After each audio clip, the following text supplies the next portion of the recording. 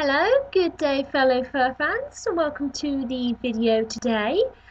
In today's video I'm going to discuss how I fixed my horse's electric fence energizers. You see both of them broke, and unfortunately when electric fencing is broke, horses tend to get out. So it was quite important that I get them fixed quite quickly. I unfortunately am not an electrician, so I had to buy in the parts that meant I could fix them. I had to put them on special order because I needed it very quickly, otherwise my horses probably would have got loose. So they came within a few days. So with the power of internet and video magic, I'm going to show you them arriving now and also how I fixed them. If you have any questions about how to do this, please let me know. But enjoy this little video, guys. So here are the things that finally arrived at work. Have to be the strangest thing I've had delivered to date, I think. This is the first broken bit of one of the energizers. As you can see, the red clip has come away. Here are the energizers and batteries that power the fence at the moment. This is the other one that's broken. That's the one I just showed you, had the red clip missing. But if you see this white wire coming up to the fencing, the other one powers that one, but this white wire powers the middle strip, currently held on by a plastic sandwich bag clip. If I open it up, I can show you the inside. So here's the wire, lovely and exposed. You see those little end bits, they're what produce the electricity. At the end of that should be one of these, so I'm going to fix that as well as the broken red clip today. Tiny seems to be very interested in the package with the Energizer bits. I have it in a brown paper bag at the moment and she is following me, as you can see. She doesn't particularly like it, and although maybe she thinks it holds food.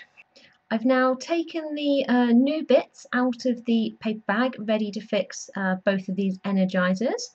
I'm going to do the easier one first, which is the one that had the broken red clip. So all I've got to do is take this new part and plug it into the side like so. I'm going to make sure it's nice and secure.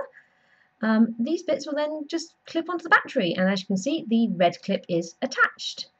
Let's go on to the other one. This one might be a bit more complicated with one hand. So I need to unscrew this bit here on the second energizer, making sure that I pull the old white wire off fully. I'll get that out of the way. I now take the new bit, this little metal circle disc slots onto the thing there, and then we just screw it back up. I'm going to try and do this one hand. Oops, sorry. Yep, so we're going to screw it back up, making sure that when we tighten it, it's quite tight so that it doesn't come off or pull away in the wind or the rain or anything. So we'll just make sure that's nice and tight. This clip, that was the plastic sandwich clip, will now just clip onto the fencing like so. So that's now all repaired. So I'm going to turn the fence back on just to make sure it's working okay. So we need to clip this way. I need to attach the clip to the battery, red to red and black to black, or positive to positive, negative to negative, depending on your preference. So that one should now be clicking. Yep, it's red because the batteries need charging, so I do apologise for that. I'm now going to connect this one up. I do need to plug in the earth state for this one, like that. That's what the green clips are. And then I'll connect the clip to the top fencing wire. I tend to electrify my top and middle strands just because Hagrid is very big, so if I don't electrify the top, he does have a tendency to go through it. But we'll connect this one up to the battery as well, just to make sure that this one is also working. Missed the clip there. So we'll just finish connecting up and just make sure that the light is flashing. Get rid of the sandwich bag, but yep, that's flashing green, so that battery is fine as well. So it's only the one that's a little bit low, but I'll replace that in the next few days. But all fixed, guys, so no escaping horses anymore. So now that we've fixed the energizers, I'm just going to quickly do a bit of poo picking in the field, just to make sure that I keep up with field maintenance for these horses.